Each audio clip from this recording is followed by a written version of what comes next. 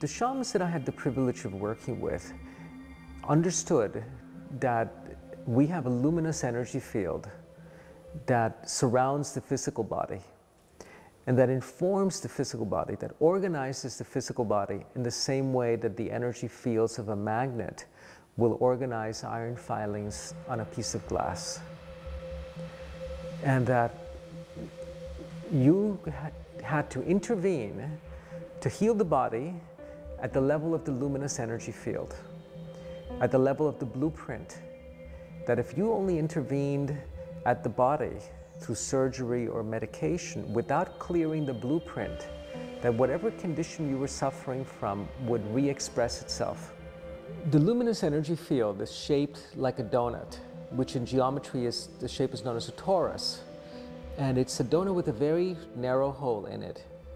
So if you can imagine a flux of energy coming up through our feet, through our bodies, out the very top of our head, and expanding the width of our outstretched arms, and this energy flowing up through the feet, up to the legs, and down the outside of the body again, and then up again, and you rotate that 360 degrees, you end up with a torus. This is the shape of the luminous energy field when we're in nature.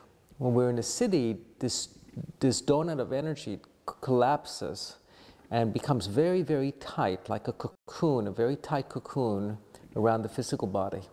But when we're back in nature or in our natural states, it's very expansive. This luminous energy field is what contains the imprints of our early life experiences, of genetically inherited illnesses, even of memories before we were born, when we were still in the uterus and before. When we learn to perceive the luminous energy field, we learn to perceive the luminous nature of life. The visual spectrum, what the eye can see, is a very narrow band of the electromagnetic spectrum. Very, very small. Most of what's happening in the universe is happening outside of the visual spectrum.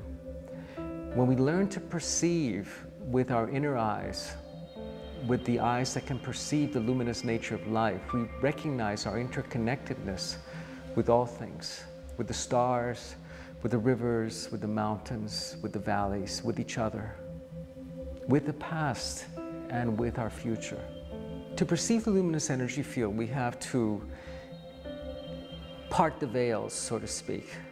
We need to break out of the cultural trance that we've all been educated into, that defines in a very narrow and limited way the nature of reality. That defines what you can and cannot do because you were born a woman, what I can or may not experience because I was born a man. That prescribes who we are, scripts who we are at this moment in history.